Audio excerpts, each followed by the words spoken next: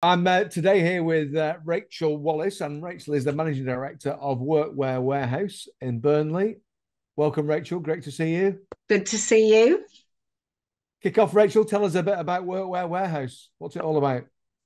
Well, we are based in Burnley up on Farrington Court. Obviously, we do workwear, as the name would suggest. We do all our own in-house print and embroidery. And we stock quite a large range of workwear. I've got two websites, Workwear Warehouse, which is more your unbranded workwear. And I also have a website called Scandi Workwear, which stocks all of the sort of premium Scandinavian brands like Helly Hansen, Fristads, Black Larder, ones where the brand is a little bit more familiar. Right. All right. So you have the brand and the company's logo and things like that. Yes, exactly. Yeah. Right. Some of it is a bit more specialist stuff. So it's things like fire resistant workwear, clean room garments, obviously a really good range of high quality high vis workwear. So it's a lot of things worn by offshore, where probably the weather is a little bit more temperamental and you need to be better protected. Absolutely. Yeah. And So what? those brands are a bit more expensive, but they do the job very well. So, are you quite local or national or international? Where's the spread of custom and what type of customer have you got? We sell nationally, Yeah. particularly on the websites, and internationally, actually. We've just sent orders across to the Middle East, Singapore, Australia. So there is a demand for the brands, and I think we have that demand because we're English speaking. So they tend to come to the UK rather than going to Sweden.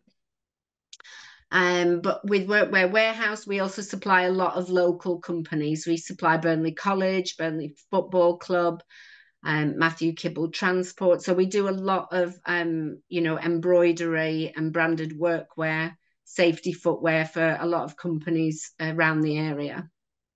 So you're selling locally, nationally, and internationally.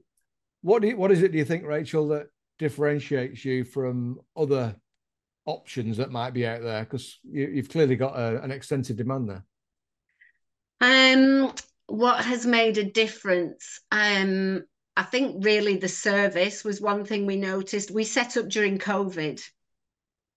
So I think, the fact that there was somebody, we always answer the telephone, we always answer an email within a few hours. And I think that kind of personal touch, rather than getting frustrated using a bot on a website, makes a big difference.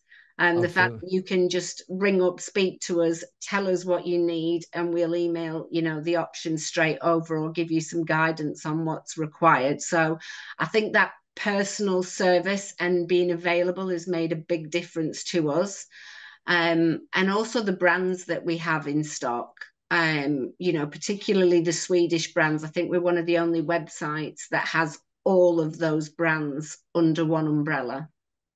Wow, well done. That's a great achievement then.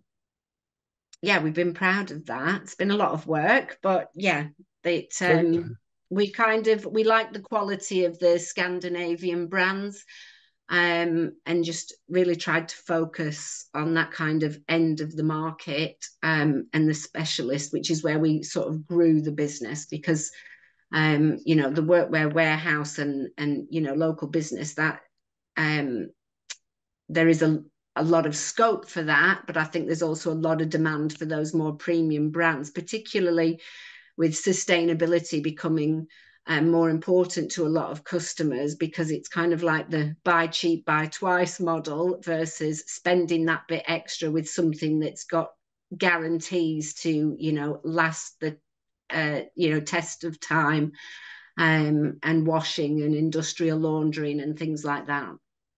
and I guess employees feel good wearing good stuff, don't they? Absolutely. Yeah, we supply I think one of our best case studies is Manchester Cabins over in Oldham. And I think they would say themselves they bought some pretty awful workwear to start off with. And they kit their guys out in some really premium black larder suits from head to toe, including the footwear. And it's stuff that the guys want to wear and like wearing, so they're not battling them to get them into their, put their boots on site. And also the perception, because they create, they convert these storage containers into homes for people, that when they're working away on building sites and motorway developments and things, and at the end of the day, their staff are walking into somebody's home if they go to do a repair or do some work there. And the fact that they're well dressed rather than looking like they've just stepped in from anywhere makes a big difference to, you handing over your keys to your home to let them walk in. So you're adding value to their image and the perception that they're creating, really. Yeah, I mean, they've got good staff retention, so that helps as well. It's worth investing in good gear for the employees, but it all contributes towards it, doesn't it? Absolutely, absolutely. So, what does the future look like, Rachel? What are the challenges, first of all, ahead? Oh, there's lots of challenges at the minute. Well, we've just invested in a new embroidery machine. So that's increased our productivity hugely. So we had a machine previously, but we've invested in a 4-head machine. We got some good help from Boost Lancashire. And that's meant we've been able to to increase our productivity fourfold, really. So it's meant that we've won a few good new contracts recently, and those would have had to have been outsourced if we hadn't have bought the machinery. So we can now turn those around quicker. We can get them out to the customer quicker, and we can take on bigger orders. So that's been a big investment, but I think one that's worthwhile for us. We rebuilt the Scandi Workwear website last year, and we are just in the process of doing the same with the Workwear warehouse website. So that's always a challenge, particularly with the number of products and variations that we have. I think cash flow is always a challenge, particularly for a new business. I mean, so, we're in our 4th year now, but we set up kind of without any investment or overdraft, fortunately or unfortunately. So that's always been a challenge for us, but one that we've managed to overcome, and year on year we keep growing. So hopefully continue heading in the right direction. So challenges and opportunities all combined there, really? Yes, absolutely. I think at the moment, because you tend to find you'd like your growth to just go on a steady increase, but unfortunately it kind of goes like that, particularly for us at the moment. So it's trying to retain that focus on which parts we need to concentrate on at which time. Because everything can always be invested in, but we haven't got unlimited funds to do that. Well, it sounds like the trend is that way, which is positive anyway. Touch wood. Yes. Yeah. Good. Yeah. So, Rachel, what would you say you've learnt over those 4 years? What have been the learnings for you? I think largely that I'm more resilient than I thought I was. I've learnt more patience. It's not something I've always had in buckets, but I think I've definitely found that I have the ability to be more patient.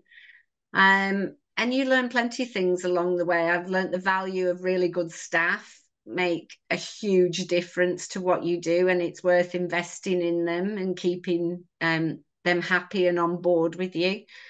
Networking has really helped me over the last few years. It's definitely helped increase the business in quieter periods, and just having that support and help from other people trying to push business your way and give you help and advice has definitely been a plus point. So I think I would have started the networking a lot earlier.